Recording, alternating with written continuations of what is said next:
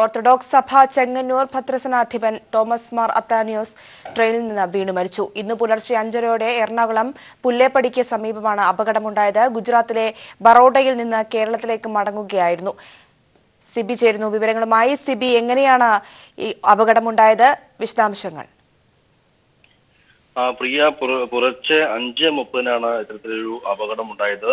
ഈ Ernakulam south railway station അടുത്തുള്ള പുല്ലേപ്പടി ജംഗ്ഷനിൽ വെച്ചാണ്, പുല്ലേപ്പടിയിൽ വെച്ചാണ് റെയിൽവേ ട്രാക്കിൽ നിന്ന് വീണ ഈ ഓർത്തഡോക്സ് സഭയുടെ ഭദ്രാസനാധിപനായിരുന്ന ചെങ്ങന്നൂർ ഭദ്രാസനാധിപനായിരുന്ന അത്നാസിയോസ് മരിച്ചത്. അദ്ദേഹം ഗുജറാത്തിൽ നിന്നും കേരളത്തിലേക്ക് വരുന്ന വഴിയായിരുന്നു. ഈ സൗത്ത് റെയിൽവേ സ്റ്റേഷനിൽ അദ്ദേഹം ഇറങ്ങുന്നതിന് മുൻപായി സൗത്ത് റെയിൽവേ സ്റ്റേഷന് തൊട്ടടുത്തുള്ള ഒരു പ്രദേശമാണ് ഈ പുല്ലേപ്പടി. പുല്ലേപ്പടിക്ക് സമീപമാണ് അദ്ദേഹം ഈ ട്രെയിനിൽ നിന്ന് വീണ് മരിച്ച നിലയിൽ കണ്ടെത്തിയത്.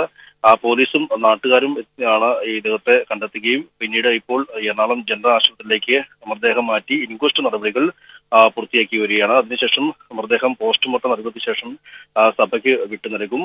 തുടർന്ന് ഇവിടെ എറണാകുളം സെന്റ് മേരീസ് കത്തീഡ്രൽ പള്ളിയിൽ പൊതുദർശനത്തിന് വെച്ച ശേഷം ചെങ്ങന്നൂർക്ക് കൊണ്ടുപോകുമെന്നാണ് ഇപ്പോൾ അറിയിച്ചിരിക്കുന്നത്.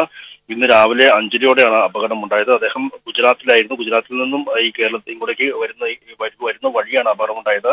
ഈ പുല്ലേപ്പടി സമീപത്ത് റെയിൽവേ ട്രാക്ക് 3 പാളങ്ങൾ രണ്ട് പാളങ്ങളായി മാറുന്ന ഒരു സ്ഥലമാണ്. അവിടെ ജർക്കിംഗ് ഉണ്ടായതാകാം ഒരുപക്ഷെ അദ്ദേഹം വീഴാൻ കാരണമെന്നാണ് ഇപ്പോഴത്തെ ഒരു പ്രാഥമികമായ നിഗമനം. കാരണം അടുത്ത സ്റ്റോപ്പ് എറണാകുളം സൗത്ത് റെയിൽവേ സ്റ്റേഷനാണ്. അവിടെയാണ് അദ്ദേഹത്തിന് ഇറങ്ങേണ്ടിയിരുന്നത്.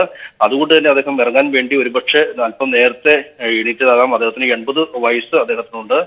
പ്രായാധിക്യം മൂലം ചിലപ്പോൾ ഒരുപക്ഷെ ജർക്കിംഗ് ഉണ്ടായപ്പോൾ ഈ ട്രെയിനിൽ നിന്നും വീണതാകാം എന്നാണ് ഇപ്പോഴത്തെ ഒരു പ്രാഥമികമായ നിഗമനം. ഇന്നലെ രാവിലെ 5:30 ഈ ഒരു സംഭവം അപകടമുണ്ടായത്. അദ്ദേഹം ഗുജറാത്തിൽ ഈ ചെങ്ങന്നൂർ ഈ ഓർത്തഡോക്സ് സഭയ്ക്ക് നിരവധി സ്ഥാപനങ്ങൾ അദ്ദേഹത്തിന്റെ നേതൃത്വത്തിലുണ്ട്. ഈ വിദ്യാഭ്യാസ സ്ഥാപനങ്ങളുണ്ട്. ആ വിദ്യാഭ്യാസ സ്ഥാപനങ്ങളിൽ അദ്ദേഹം പോയി മടങ്ങും വഴിയാണ് ഇത്തരത്തിലൊരു അപകടം അദ്ദേഹത്തിന് ഉണ്ടായത്. ഇന്ന് രാവിലെ 5:30 അദ്ദേഹം മരണപ്പെട്ടു. അദ്ദേഹത്തിന്റെ മൃതശരീരം ഇപ്പോൾ ഈ എറണാകുളം ജനറൽ ആശുപത്രിയിലാണുള്ളത്. ഇപ്പോൾ ഇൻക്വസ്റ്റ് നടപടികൾ പൂർത്തിയാകുകയാണ്. ഇങ്ങോട്ടേക്ക് നിരവധി പേർ ഇപ്പോൾ ഒഴുകിയെത്തുന്നുണ്ട്. മന്ത്രി AC മൊയ്തീൻ ഇവിടെ ഉണ്ട്. അതോടൊപ്പം തന്നെ CPIM എറണാകുളം ജില്ലാ secretary CN Mohanan, PT Thomas MLA അടക്കമുള്ള നിരവധി പേരും ഈ ഓർത്തഡോക്സ് സഭ അധ്യക്ഷന്മാർ അടക്കമുള്ളവരെല്ലാം തന്നെയും ഇവിടെയുണ്ട്. ഇവിടെ നിന്നും മൃതശരീരം വാങ്ങി ഇപ്പോൾ എറണാകുളം കത്തീഡ്രൽ പള്ളിയിൽ ആദ്യം പൊതുദർശനത്തിന് വയ്ക്കും. അതിനുശേഷം ചെങ്ങന്നൂരിലേക്ക് കൊണ്ടുപോകും. എന്തായാലും സംസ്കാരം സംബന്ധിച്ചുള്ള തീയതികളും സമയവും മറ്റുമൊന്നും തീരുമാനിച്ചിട്ടില്ല. ഇതുമായി ബന്ധപ്പെട്ട് അല്പസമയത്തിനകം തന്നെ ഈ ചെങ്ങന്നൂർ ഭദ്രാസനത്തിൽ ഒരു യോഗം ചേർന്നതിന് ശേഷം തീരുമാനിക്കുമെന്നാണ് ഇപ്പോൾ നമുക്ക് അറിയിച്ചിരിക്കുന്നത്. ഇന്നിപ്പോൾ രാവിലെയാണ് ഇത്തരത്തിൽ ഒരു അപകടം നടന്നത്. പ്രിയ, സിബി, ഇപ്പോൾ അദ്ദേഹത്തിന്റെ മൃതശരീരം എവിടെയാണ്? ഒപ്പം തന്നെ അദ്ദേഹത്തിന്റെ മൃതശരീരം അവിടേക്ക് ആശുപത്രിയിലാണെന്ന് ഇപ്പോൾ സിബി സൂചിപ്പിച്ചു. അവിടേക്ക് ഇപ്പോൾ നിരവധി പേർ അദ്ദേഹത്തെ കാണാനായി എത്തുന്നുണ്ടോ?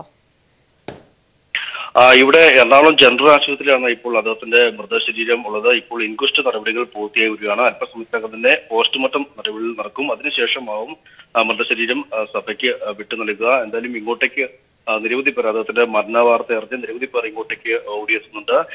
മന്ത്രി AC മൊയ്തീൻ ഇന്നലെ തന്നെ ജില്ലയിൽ ഉണ്ടായിരുന്നു. അദ്ദേഹം രാവിലെ തന്നെ ഇവിടെ എത്തുകയും ഇപ്പോഴും ഇവിടെ ഉണ്ട്. എല്ലാ നടപടികൾക്കും വേണ്ടി അദ്ദേഹം നേതൃത്വം നൽകുകയും ചെയ്യുന്നുണ്ട്. അതോടൊപ്പം തന്നെ CPIM എറണാകുളം ജില്ലാ സെക്രട്ടറി CN മോഹൻ അല്പസമയം മുമ്പ് ഇവിടെ എത്തി.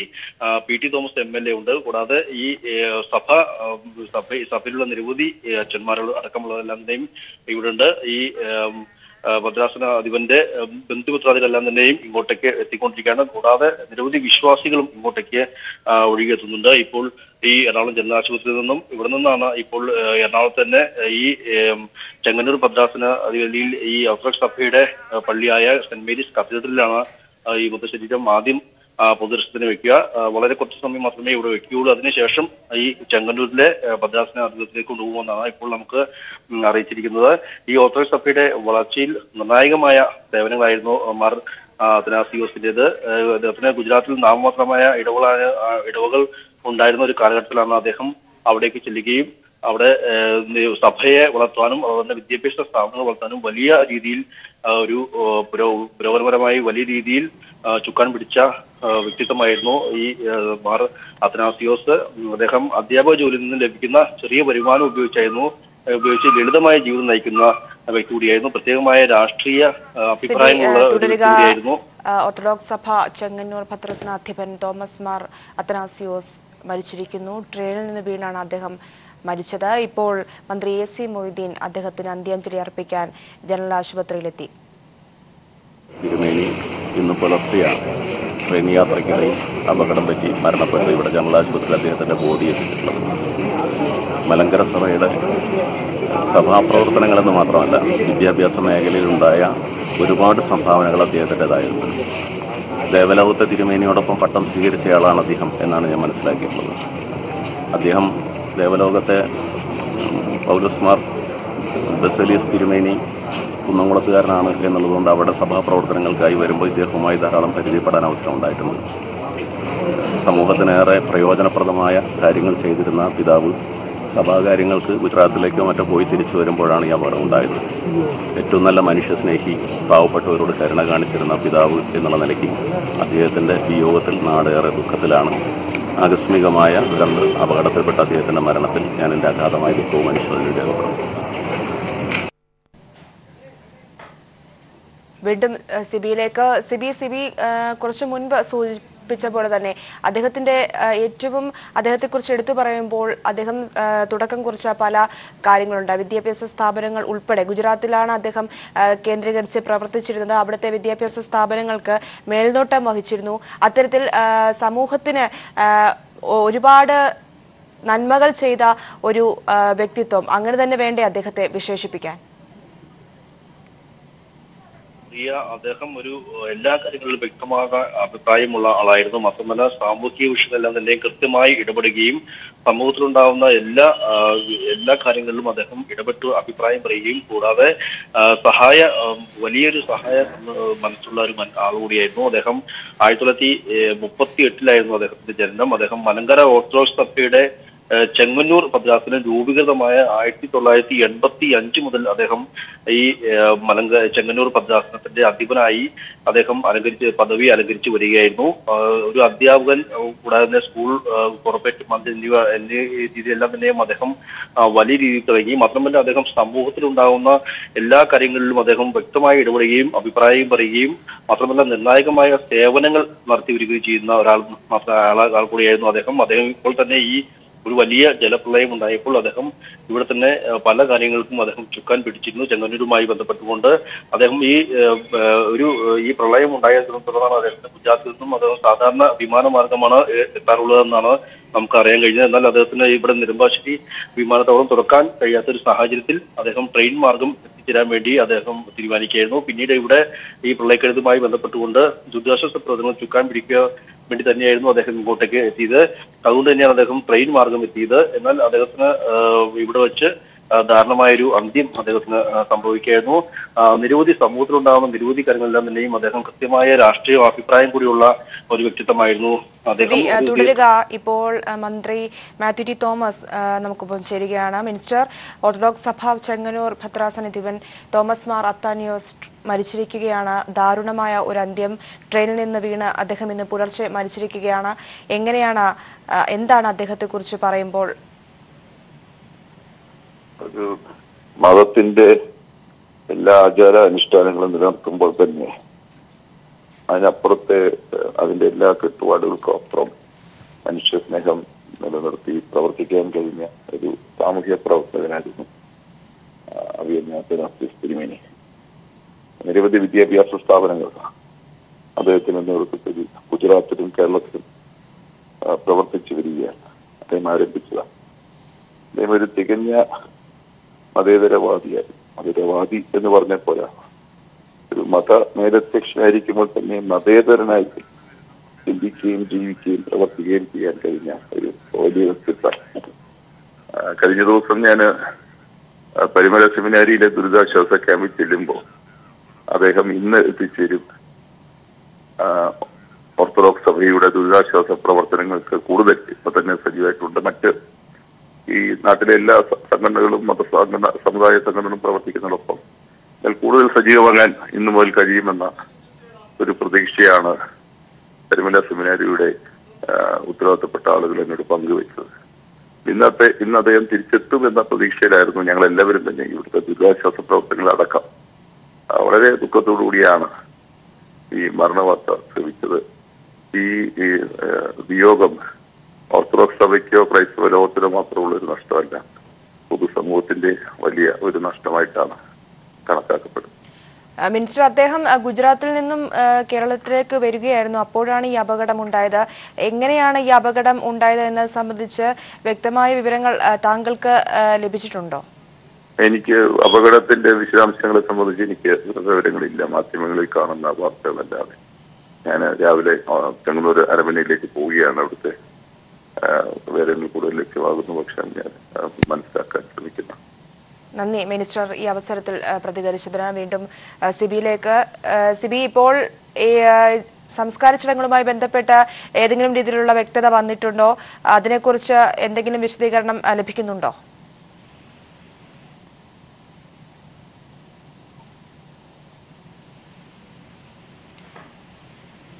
ഹലോ സിബി, കേൾക്കാമോ? ഈ സംസ്കാരം സംബന്ധിച്ച് ഇപ്പോൾ ഒരു തീരുമാനം എടുത്തിട്ടില്ല. അല്പസമയത്തിനകം തന്നെ ഇവർ ചെറിയൊരു യോഗം ചേർന്നുകൊണ്ട് കൃത്യമായൊരു തീരുമാനം എടുക്കുമെന്നാണ് ഇപ്പോൾ നമുക്ക് ഇവിടെയുള്ള മറ്റുള്ള പുരോഹിതർ നമ്മോട് അറിയിച്ചിരിക്കുന്നത്. എന്തായാലും ഇപ്പോൾ ആദ്യം ഈ സെന്റ് മേരീസ് കത്തീഡ്രൽ പള്ളിയിൽ അല്പസമയം ഇവിടെ എറണാകുളത്ത് പൊതുദർശനത്തിന് വെക്കും. അതിനുശേഷം ചെങ്ങന്നൂരിലെ ആസ്ഥാനത്തേക്ക് കൊണ്ടുപോകുമെന്നാണ് നമ്മൾ അറിയിച്ചിരിക്കുന്നത്. ഇന്ന് ഉച്ചയ്ക്ക് 2 മണിക്ക് ഈ ചെങ്ങന്നൂരിലും മറ്റുമുള്ള ഒരു പ്രളയക്കെടുതുമായി ബന്ധപ്പെട്ടുകൊണ്ട് ദുരിതാശ്വാസ പ്രവർത്തനങ്ങൾ ഏകോപിപ്പിക്കാൻ വേണ്ടി ഒരു യോഗം ഇന്ന് ഈ ഭദ്രാസന ഇവിടെ തീരുമാനിച്ചിരുന്നു. ആ യോഗത്തിൽ പങ്കെടുക്കാൻ കൂടിയായിരുന്നു അദ്ദേഹം എത്തിയത് എന്നാണ് നമുക്കിപ്പോൾ അറിയാൻ കഴിഞ്ഞത്. എന്നാൽ ഇപ്പോൾ ആ യോഗം മാറ്റി വെച്ചതായി അവർ അറിയിച്ചത്. മറിച്ച് അദ്ദേഹത്തിന്റെ സംസ്കാര ചടങ്ങും മറ്റുമായി തീരുമാനിക്കുന്നതിന് വേണ്ടി മറ്റൊരു യോഗം അല്പസമയത്തിനകം വിളിക്കുമെന്നും അതിനുശേഷം അന്തിമ തീരുമാനം അറിയിക്കുമെന്നാണ് ഇപ്പോൾ അറിയിച്ചിരിക്കുന്നത്. എന്തായാലും ഇപ്പോൾ ഇതുമായി ബന്ധപ്പെട്ടുള്ള കൂടുതൽ വിവരങ്ങൾ ഇപ്പോൾ തീരുമാനിച്ചിട്ടില്ല. ഇപ്പോൾ അല്പസമയത്തിനകം തന്നെ മൃതദേഹം ഇപ്പോൾ പോസ്റ്റ്മോർട്ടം നടപടികൾ നടന്നു വരികയാണ്. അതിനുശേഷം മൃതദേഹം ഈ സഭയ്ക്ക് വിട്ടു നൽകും. അതിനുശേഷം എറണാകുളം കത്തീഡ്രൽ പള്ളിയിൽ പൊതുദർശനം വെക്കും. പിന്നീട് ഈ ചെങ്ങന്നൂരിലേക്ക് കൊണ്ടുപോകുമെന്നാണ് ഇപ്പോൾ അറിയിച്ചിരിക്കുന്നത്. പ്രിയ, ഓർത്തഡോക്സ് സഭ മെത്രോപൊലീത്ത തോമസ് മാർ അത്തനാസിയോസ് മരിച്ചിരിക്കുന്നു. ട്രെയിനിൽ നിന്നുമാണ് അദ്ദേഹം വീണ് മരിച്ചത്. ഇന്ന് പുലർച്ചെ 5:30 എറണാകുളം പുല്ലേപ്പടിക്ക് സമീപമാണ് അപകടമുണ്ടായത്. ഗുജറാത്തിൽ നിന്നും അദ്ദേഹം കേരളത്തിലേക്ക് വരികയായിരുന്നു, അപ്പോഴാണ് ഇത്തരത്തിലൊരു അപകടമുണ്ടായത്. ഇതിന്റെ വിവരങ്ങളാണ് സിബി നൽകിയത്. വയനാട് പനമരത്ത് ദുരിതാശ്വാസ ക്യാമ്പിൽ നിന്ന് സാധനങ്ങൾ കടത്താൻ ശ്രമിച്ച 2 സർക്കാർ ജീവനക്കാർ അറസ്റ്റിൽ. പനമരം വില്ലേജ് ഓഫീസിലെ ജീവനക്കാരായ സിനീഷ് തോമസ്, ദിനേശ് MP എന്നിവരാണ് അറസ്റ്റിലായത്. കൂടുതൽ വിവരങ്ങളുമായി അനൂപ് ചേരുകയാണ്. അനൂപ്, വിശദാംശങ്ങൾ. വയനാട്ടിൽ കാലവർഷത്തിൽ ഏറ്റവും കൂടുതൽ കെടുതികൾ അനുഭവിച്ച പനമരത്ത് 100 കണക്കിന് പേരെ മാറ്റിപ്പാർപ്പിച്ച പനമരം ഹയർ സെക്കൻഡറി സ്കൂളിലാണ് ഇത്തരത്തിലൊരു സംഭവം നടന്നിരിക്കുന്നത്. ആദിവാസി വിഭാഗങ്ങളിലടക്കമുള്ള നിരവധി പേർ ഇപ്പോഴും ഇവിടെയുണ്ട്. ഏതാണ്ട് 300ഓളം പേരാണ് ക്യാമ്പിലുള്ളത്. ഇന്നലെ രാത്രി 1 മണിയോടുകൂടി ക്യാമ്പിൽ കറണ്ട് പോയ സമയത്ത് സംശയാസ്പദമായി 2 പേരെ സ്റ്റോർ റൂമിൽ കണ്ടിരുന്നു. ഇത് അതായത് special village officer Saneesh, village assistant എന്നിവരെയാണ് ഇവിടെ കണ്ടത്. ഇതേ തുടർന്ന് സംശയം തോന്നിയ നാട്ടുകാർ ഇവരെ തടഞ്ഞിരിക്കുകയായിരുന്നു. ഏതായാലും ഇത്തരത്തിൽ മോഷണം നടന്നുവെന്ന് ആരോപിക്കുകയും ചെയ്തു. ഈ പനമര വില്ലേജ് ഓഫീസിലെ ജീവനക്കാരാണ് Sineesh Joseph, Dinesh MP, village assistant Dinesh MP എന്നിവരെയാണ് തടഞ്ഞു വെച്ചത്. ഇതേ തുടർന്ന് തഹസിൽദാർ സ്ഥലത്തെത്തി ഇവരെ പോലീസിന് കൈമാറുകയായിരുന്നു. കഴിഞ്ഞ ദിവസവും ഇത്തരത്തിൽ ഇവിടെ മോഷണം നടന്നെന്ന് നാട്ടുകാർ അറിയിച്ചു. കൃത്യമായും ഇവർ ഇവിടെ നിന്ന് സാധനങ്ങൾ കടത്താൻ ശ്രമിച്ചു എന്നുള്ളതാണ് നാട്ടുകാരുടെ ആരോപണം. ഇതേ തുടർന്നാണ് ഇവരെ പോലീസിന് കൈമാറിയത്. ഇവരുടെ അറസ്റ്റും ഇപ്പോൾ രേഖപ്പെടുത്തിയിട്ടുണ്ട്. ഇതാണ് പ്രാഥമികമായി ഈ സംഭവത്തിൽ ലഭിക്കുന്ന വിവരം. അതേസമയം കഴിഞ്ഞ ദിവസവും വയനാട് ജില്ലാ കളക്ടറേറ്റിൽ കളക്ഷൻ സെന്ററിൽ നിന്ന് ഇത്തരത്തിൽ സാധനങ്ങൾ മോഷ്ടിച്ച ഒരാളെ അറസ്റ്റ് ചെയ്തിരുന്നു. വയനാട് പനമരത്ത് ദുരിതാശ്വാസ ക്യാമ്പിൽ നിന്ന് സാധനങ്ങൾ കടത്താൻ ശ്രമിച്ച 2 സർക്കാർ ജീവനക്കാർ അറസ്റ്റിലായിരിക്കുകയാണ്. അതിന്റെ വിവരങ്ങളാണ് അനൂപ് നൽകിയത്. മുല്ലപ്പെരിയാർ അണക്കെട്ടിലെ ജലനിരപ്പ് 142 അടിയിൽ നിന്നും താഴ്ത്തണമെന്നാവശ്യപ്പെട്ടുള്ള ഹർജിയിൽ സുപ്രീംകോടതി ഇന്ന് വീണ്ടും വാദം കേൾക്കും. 142 അടിയാക്കണമെന്ന തമിഴ്നാടിന്റെ ആവശ്യം കേന്ദ്ര മേൽനോട്ട സമിതി തള്ളിയിരുന്നു. ഈ പശ്ചാത്തലത്തിൽ കൂടിയാണ് കേസിൽ വീണ്ടും കോടതി വാദം കേൾക്കുന്നത്. ജലനിരപ്പ് 142-ൽ നിന്ന് താഴ്ത്തണമെന്ന കേന്ദ്ര മേൽനോട്ട സമിതി തീരുമാനം നടപ്പിലാക്കാൻ തമിഴ്നാട് തയ്യാറാകണമെന്ന് 18-ാം തീയതി സുപ്രീംകോടതി ആവശ്യപ്പെട്ടിരുന്നു. അടിയന്തര സാഹചര്യം പരിഗണിച്ചായിരുന്നു സുപ്രീംകോടതി ഈ ആവശ്യം തമിഴ്നാടിനോട് മുന്നോട്ട് വെച്ചത്. ഇന്നലെ കേരള ചീഫ് സെക്രട്ടറി സമർപ്പിച്ച ഹർജിയിൽ ഡാമിന്റെ ജലനിരപ്പ് താഴ്ത്തുന്നതിൽ തമിഴ്നാടിന്റെ സഹകരണം ഉണ്ടായില്ലെന്നും 13 ഷട്ടറുകൾ ഒന്നിച്ചു തുറന്നത് പ്രളയകാരണങ്ങളിൽ ഒന്നായെന്നും വ്യക്തമാക്കിയിരുന്നു. ഇതുകൂടാതെ പുനരധിവാസ പ്രവർത്തനങ്ങളെക്കുറിച്ചും സത്യവാങ്മൂലത്തിൽ വ്യക്തമാക്കി. സേവ് കേരള പ്രസിഡന്റ് റസൽ ജോയിയാണ് ജലനിരപ്പ് 142 അടിയിൽ നിന്നും താഴ്ത്തണമെന്നാവശ്യപ്പെട്ട് ഹർജി സമർപ്പിച്ചത്. ശബരിമല തീർത്ഥാടനത്തിന് 3 മാസം മാത്രം ശേഷിക്കെ പമ്പയിലെ കെടുതികൾ ഇല്ലാതാക്കാൻ വേണ്ടത് തീവ്ര പരിശ്രമം. 200 കോടി രൂപയുടെ നാശനഷ്ടമാണ് പ്രളയക്കെടുതിയിൽ ദേവസ്വം ബോർഡിന് ഉണ്ടായിരിക്കുന്നതെന്ന് Devaswom board chairman A Padmakumar വ്യക്തമാക്കി. ശബരിമല തീർത്ഥാടനത്തിന് 3 മാസം മാത്രം ശേഷിക്കെ പമ്പയിലെ കെടുതികൾ ഇല്ലാതാക്കാൻ വേണ്ടത് തീവ്ര പരിശ്രമമാണ്. ദിശമാറിയൊഴുകുന്ന പമ്പയെ ത്രിവേണിയിൽ മൺതടയണ വെച്ച് പഴയ രീതിയിൽ ആക്കാൻ കഴിയുമോ എന്നാണ് പ്രധാനമായും നോക്കുന്നത്. കൂടാതെ ത്രിവേണി പാലത്തിനും നടപ്പാലത്തിനും ഗുരുതരമായ കേടുപാടുകളാണ് സംഭവിച്ചിരിക്കുന്നത്. ചെറിയ പാലം പൂർണ്ണമായും തകർന്നു. തീർത്ഥാടന കാലത്തിന് മുമ്പ് തന്നെ പമ്പയിലെ പ്രശ്നങ്ങൾ തീർക്കാനാകുമെന്ന് പ്രതീക്ഷിക്കുന്നതായും 200 കോടി രൂപയുടെ നഷ്ടമാണ് ദേവസ്വം ബോർഡിന് സംഭവിച്ചിരിക്കുന്നതെന്നും അപകട സാധ്യത ഉള്ളതിനാൽ ഭക്തർക്ക് ഇനിയൊരു അറിയിപ്പ് ഉണ്ടാകുന്നതുവരെ ശബരിമലയിൽ പ്രവേശനം അനുവദിക്കില്ലെന്നും Devaswom board chairman A Padmakumar പറഞ്ഞു. 10 ദിവസം കൊണ്ട് അടിയന്തരമായി നക്കര കടക്കാൻ സാഹചര്യം ഒരുക്കണം എന്നുള്ളതാണ്. ഇറിഗേഷൻ ഡിപ്പാർട്ട്മെൻറ്റുമായി ബന്ധപ്പെട്ട് നദിയുടെ ഒഴുക്ക് മാറ്റുന്നതിനാവശ്യമായിട്ടുള്ള ജോലി ചെയ്തു തരണം എന്ന് പറഞ്ഞിട്ടുണ്ട്. അടിസ്ഥാനപരമായി പമ്പാ നദിയിലോ മണപ്പുറത്തോ ഒരു നിർമ്മാണ പ്രവർത്തനങ്ങളും നടത്തേണ്ടതില്ല എന്നാണ് ഞങ്ങൾ നിശ്ചയിച്ചത്. രണ്ടാമത്തെ കാര്യം, ഇന്നത്തെ സ്ഥിതിയിൽ പമ്പയിൽ അധികം വാഹനങ്ങൾ പാർക്ക് ചെയ്യാൻ കഴിയത്തില്ല. അപ്പം അതുകൊണ്ട് തന്നെ നിലയ്ക്കൽ പാർക്കിംഗ് കേന്ദ്രമാക്കി മാറ്റുകയാണ്. ശബരിഗിരി പദ്ധതിയുടെ ഭാഗമായ പമ്പ ആനത്തോട് അണക്കെട്ടുകൾ തുറന്നതോടെയാണ് പമ്പയും പരിസര പ്രദേശങ്ങളും വെള്ളത്തിൽ മുങ്ങിയത്.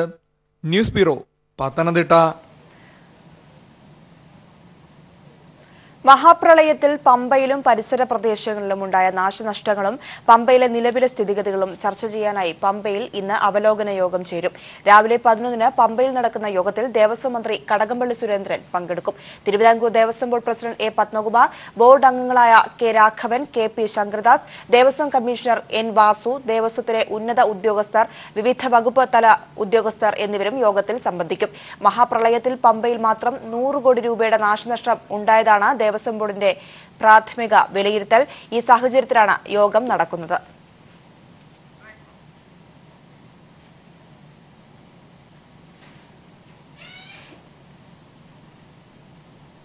തൃശൂർ ജില്ലയിലെ കൊരട്ടി കാതുകുടം UP സ്കൂളിലെ ക്യാമ്പിൽ കഴിയുന്നത് 100ഓളം ഇതര സംസ്ഥാനക്കാരും നേപ്പാൾ പൗരന്മാരുമാണ്. നിലവിൽ ക്യാമ്പിൽ സന്തുഷ്ടരാണെങ്കിലും എത്രയും പെട്ടെന്ന് തങ്ങളുടെ തൊഴിലിടത്തിലേക്കും ആവാസ മേഖലയിലേക്കും മാറണമെന്നാണ് ഇവരുടെ ആഗ്രഹം. കാതുകുടം UP സ്കൂളിലെ ക്യാമ്പിൽ നിന്നും VS അഭിറാം തയ്യാറാക്കിയ റിപ്പോർട്ടിലേക്ക്. ദുരിതബാധിതർക്ക് ആശ്വാസവചനവുമായി മെഗാസ്റ്റാർ മമ്മൂട്ടി. ചെന്നിത്തല മഹാത്മാ ഹൈസ്കൂളിലെത്തിയ മമ്മൂട്ടിയെ ഹർഷാരവത്തോടെ നാട്ടുകാർ സ്വീകരിച്ചു. ദുരിതബാധിതരെ നേരിൽ കണ്ട് ആശ്വാസവാക്കുകൾ ചൊരിയാനാണ് ചെന്നിത്തല മഹാത്മാ സ്കൂളിലെ ദുരിതാശ്വാസ ക്യാമ്പിലേക്ക് മലയാളത്തിന്റെ പ്രിയങ്കരനായ നടൻ മമ്മൂട്ടി എത്തിച്ചേർന്നിരിക്കുന്നത്. മമ്മൂട്ടി എത്തിച്ചേർന്നപ്പോൾ തന്നെ ആയിരക്കണക്കിന് ഇവിടെ ഉണ്ടായിരുന്ന ക്യാമ്പുകൾ ഉണ്ടായിരുന്ന ആളുകൾക്ക് പുറമെ നിരവധി പേരാണ് മമ്മൂട്ടിയോടൊപ്പം നിന്ന് സെൽഫി എടുക്കാൻ അടക്കമുള്ള കാര്യങ്ങൾക്ക് വേണ്ടി മുൻപോട്ട് വന്നത്. പലപ്പോഴും ജനക്കൂട്ടത്തെ നിയന്ത്രിക്കാൻ അധികാരികൾ പാടുപെട്ടു. ഇപ്പോഴും ആൾക്കൂട്ടത്തിന് നടുവിലൂടെ മമ്മൂട്ടിയെ കാറിനടുത്തേക്ക് എത്തിക്കാൻ ആളുകൾ, ഇതിന്റെ അധികാരികൾ, MLA അടക്കമുള്ളവർ പാടുപെടുകയാണ്. വൈകിട്ട് 5:30 ചെന്നിത്തല മഹാത്മാ സ്കൂളിലെ ക്യാമ്പിലേക്ക് എത്തിയ മലയാളത്തിന്റെ പ്രിയങ്കരനായ നടൻ മമ്മൂട്ടിയെ ജനങ്ങൾ ഹർഷാരവത്തോടു കൂടിയാണ് സ്വീകരിച്ചത്. ഇതൊരു ദുരിതാശ്വാസ ക്യാമ്പാണെന്നും ആരും കൈയടിക്കരുതെന്നും ആവർത്തിച്ചുള്ള ജനപ്രതിനിധികളുടെ വിലക്കിനെ പോലും മറികടന്നുകൊണ്ട് വലിയ ഹർഷോന്മാദത്തോടുകൂടി ദുരിതാശ്വാസ ക്യാമ്പിലെ ജനങ്ങൾ പോലും മമ്മൂട്ടിയെ കണ്ട് തടിച്ചുകൂടിയപ്പോൾ ക്യാമ്പിൽ ഉത്സവാന്തരീക്ഷം നിറഞ്ഞു. തുടർന്ന് ജനങ്ങളെ അഭിസംബോധന ചെയ്തുകൊണ്ട് സംസാരിച്ച മമ്മൂട്ടി നിങ്ങൾക്ക് നഷ്ടപ്പെട്ടതെല്ലാം തിരികെ പിടിക്കാനാകുമെന്ന ആത്മവിശ്വാസം നൽകിക്കൊണ്ടാണ് ക്യാമ്പിലെ ജനങ്ങളോട് സംസാരിച്ചതും അവരോട് ഇത് ഒരു വെള്ളപ്പൊക്ക ദുരിതാശ്വാസമാണെന്നും കേരളത്തിൻ്റെ എല്ലാവിധമായ പിന്തുണ നിങ്ങൾക്കുണ്ടാകുമെന്നും നിങ്ങളുടെ മാനസികമായി തകർന്നിരിക്കുന്നവർക്ക് മാനസികമായി ഉത്തേജനം നൽകുന്നതിനാണ് തങ്ങളടക്കമുള്ളവർ ഇപ്പോൾ പരിശ്രമിച്ചുകൊണ്ടിരിക്കുന്നതെന്നും അദ്ദേഹം വെളിപ്പെടുത്തി. നമ്മുടെ നാട് വളരെ വലിയൊരു ദുരന്തത്തിൽ നിന്ന് രക്ഷപ്പെട്ടിരിക്കുകയാണ്. നിങ്ങളെല്ലാവർക്കും ജീവൻ മാത്രമേ രക്ഷപ്പെട്ടിട്ടുള്ളൂ. ബാക്കിയും ജീവിതം അവിടെ ഇവിടെ ഇട്ടിട്ട് പോന്നിരിക്കുന്നവരാണ് എല്ലാവരും. ഏതായാലും നിങ്ങൾക്കൊരു ആത്മധൈര്യത്തിന് വേണ്ടിയാണ് ഞാനിവിടെ വന്നത്. നിങ്ങൾ ഒന്നുകൊണ്ടും പേടിക്കണ്ട. നിങ്ങൾ നഷ്ടപ്പെട്ടതൊക്കെ നമ്മൾ തിരിച്ച് നേടിയെടുക്കണം. നമ്മൾ അങ്ങനെയൊക്കെ ഇതിനു മുമ്പ് ചെയ്തിട്ടുള്ളവരാണ്. നമുക്ക് നല്ല സപ്പോർട്ട് ജനങ്ങളുടെ കയ്യിൽ നിന്നുണ്ട്, ഗവൺമെൻറ്റിൻ്റെ ഭാഗത്തു നിന്നുണ്ട്. ഒരുപാട് സന്നദ്ധ പ്രവർത്തകരുണ്ട്, സാംസ്കാരിക സംഘടനകളുണ്ട്, ഒരുപാട് വ്യക്തികളുണ്ട്. പല രാജ്യത്തു നിന്നും പല സഹായങ്ങളും നമുക്ക് വരുന്നുണ്ട്. അതുകൊണ്ട് നമുക്ക് നഷ്ടപ്പെട്ടതിനെ ഓർത്ത് വിഷമിക്കുകയോ ഇനി അങ്ങോട്ട് ജീവിതമില്ലെന്നോർത്ത് സങ്കടപ്പെടുകയൊന്നും ചെയ്യേണ്ട കാര്യമില്ല. എനിക്ക് ഒരുപക്ഷെ നമുക്ക് നമ്മുടെ ഒരു പുതിയ ജീവിതമായിരിക്കും നമുക്കുണ്ടാകുന്നത്. നമ്മൾ ഇതിനു മുമ്പ് ജീവിച്ചതിനേക്കാൾ നല്ല ജീവിതം തന്നെയായിരിക്കും, അല്ലെങ്കിൽ ഒരു പുതിയ കേരളമായിരിക്കും നമുക്കുണ്ടാകാൻ പോകുന്നത്. നമ്മുടെ നാട് നേരിട്ടൊരു വലിയ ദുരന്തം, അതിനെ നമ്മൾ അതിജീവിച്ചുകൊണ്ടിരിക്കുന്ന സാഹചര്യത്തിലാണ് ഇപ്പോഴുള്ളത്. സാമ്പത്തികമായി ഉണ്ടായ നഷ്ടങ്ങളെല്ലാം നമുക്ക് തിരിച്ചു പിടിക്കാവുന്നതാണ്. ആളുകളുടെ നഷ്ടം, അതിനുമപ്പുറം ഞങ്ങൾ പല ക്യാമ്പുകൾ സന്ദർശിക്കുമ്പോഴും മനസ്സിലാകുന്ന ഒരു കാര്യം, ഒരു വലിയ വിഭാഗം ആളുകൾ മാനസികമായിട്ട് നടന്ന കാര്യങ്ങളെ ഉൾക്കൊള്ളാൻ പറ്റാത്ത രീതിയിൽ, അല്ലെങ്കിൽ അവരുടെ നാശനഷ്ടങ്ങളെ ഓർത്തുകൊണ്ട് മാനസികമായിട്ട് വളരെ വേദനയിലുള്ളവരാണ്. അവർക്ക് ഒരു മാനസികമായ പിന്തുണ കൂടെ കൊടുക്കുക എന്ന ഉദ്ദേശത്തോടു കൂടിയാണ് എത്തിയിട്ടുള്ളത്. പലയിടത്തും നമ്മൾ സന്ദർശിച്ചു. മലയാളത്തിന്റെ പ്രിയങ്കരനായ നടൻ മമ്മൂട്ടിയെ നേരിൽ കാണുന്നതിനായി ക്യാമ്പിലുള്ളവർ മാത്രമല്ല പുറമെ നിന്നും ആളുകൾ ഇരച്ചെത്തി. Cameraman Rajeev കണ്ണാടിക്കൊപ്പം S Jeevankumar, Chennithala. പ്രളയത്തിൽ അകപ്പെട്ടവരുടെ വീടുകൾ ശുചീകരിക്കാൻ CPIMന്റെ നേതൃത്വത്തിൽ വോളണ്ടിയർ സേന രംഗത്തിറങ്ങി. കോട്ടയം ജില്ലയിൽ 5000-ഓളം പേരാണ് ശുചീകരണത്തിന് മുന്നിട്ടിറങ്ങിയിരിക്കുന്നത്. വിവിധ വർഗ ബഹുജന സംഘടനകൾ, അഭയം, ചാരിറ്റബിൾ സൊസൈറ്റി എന്നിവയുടെ പ്രവർത്തകരാണ് ശുചീകരണ പരിപാടികൾക്കായി കൈകോർക്കുന്നത്. പ്രളയമൊഴിഞ്ഞ വീടുകളുടെ ശുചീകരണം വലിയ വെല്ലുവിളിയായി മാറുന്ന സാഹചര്യത്തിലാണ് CPIMന്റെ നേതൃത്വത്തിൽ ദുരന്തബാധിത കുടുംബങ്ങൾക്ക് സഹായഹസ്തവുമായി വളണ്ടിയർ സേന രൂപീകരിച്ചത്. കോട്ടയം ജില്ലയിൽ CPIMന്റെയും വിവിധ വർഗ ബഹുജന സംഘടനകളുടെയും പ്രവർത്തകരടക്കം 5000-ഓളം പേരടങ്ങുന്ന വളണ്ടിയർ സേന വിവിധയിടങ്ങളിൽ ശുചീകരണത്തിനായി രംഗത്തിറങ്ങി. ദുരിതാശ്വാസ ക്യാമ്പ് പ്രവർത്തിക്കുന്ന Kottayam Karapuzha government higher secondary സ്കൂളിൽ ശുചീകരണ പ്രവർത്തനങ്ങൾക്ക് തുടക്കം കുറിച്ചു. പ്രളയബാധിത മേഖലകളിലെ ഓരോ വീടും ശുചീകരിച്ച് കുടുംബങ്ങളുടെ പുനരധിവാസം ഉറപ്പാക്കുകയാണ് ഇതിലൂടെ ലക്ഷ്യമിടുന്നതെന്ന് പാർട്ടി ജില്ലാ സെക്രട്ടറി VN വാസവൻ പറഞ്ഞു. ജില്ലയിൽ 5000-ഓളം വോളണ്ടിയേഴ്സ് പുനരധിവാസത്തിന് വേണ്ടി ശുചീകരണ പ്രവർത്തനങ്ങളിൽ ഇന്നു മുതൽ ഏർപ്പെടുകയാണ്. വിവിധ മേഖലകളിൽ ഗ്രൂപ്പുകളായി തരംതിരിച്ച് പരിശീലനം സിദ്ധിച്ച സാങ്കേതിക വിഭാഗത്തിലെ ഒട്ടനവധി പ്രവർത്തകന്മാരുണ്ട്. അഭയം ചാരിറ്റബിൾ സൊസൈറ്റിയുടെയും അതോടൊപ്പം തന്നെ DYFI SFIയുടെയും അതുപോലെ CPIMന്റെ എല്ലാ ഊർജ്ജസ്വലന്മാരായ പ്രവർത്തകന്മാരും മറ്റു വളണ്ടിയർ സേനയും എല്ലാം ഈ ദൗത്യത്തിൽ എല്ലാ മേഖലയിലും അണിനിരക്കുന്നുണ്ട്. വിവിധ ആരാധനാലയങ്ങൾ, സ്ഥാപനങ്ങൾ എന്നിവിടങ്ങളിലും വളണ്ടിയർമാർ ശുചീകരണം നടത്തി. വളണ്ടിയർമാർക്കൊപ്പം ആരോഗ്യ പ്രവർത്തകർ, വിദ്യാർത്ഥികൾ, സാങ്കേതിക വിദഗ്ധർ എന്നിവരുടെ സേവനവും പ്രയോജനപ്പെടുത്തുന്നുണ്ട്. ശുചീകരണത്തിനു പുറമെ വീടുകളുടെ ബലക്ഷയം പരിഹരിക്കുക, കുടിവെള്ള ലഭ്യത ഉറപ്പാക്കുക, വൈദ്യുതി, പാചകവാതക കണക്ഷനുകളുടെയും ഇലക്ട്രിക് ഉപകരണങ്ങളുടെയും തകരാർ പരിഹരിക്കുക, കിണറുകളിൽ ക്ലോറിനേഷൻ സാധ്യമാക്കുക എന്നിവയും വോളണ്ടിയർമാർ നടപ്പാക്കും. അരിയും പലവ്യഞ്ജനവും കുടിവെള്ളവും മരുന്നുകളും അടക്കമുള്ള കിറ്റുകളും വിതരണം ചെയ്യും. News bureau, Kottayam.